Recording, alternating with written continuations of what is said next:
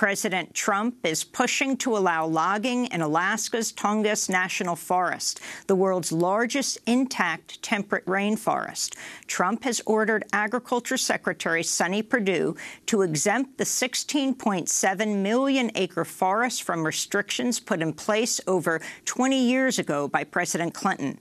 The group Earth Justice has described the forest as a major buffer against climate change, stating, quote, "The Tongass stores hundreds of millions, if not over 1 billion tons of carbon, keeping the heat-trapping element out of the atmosphere," they said.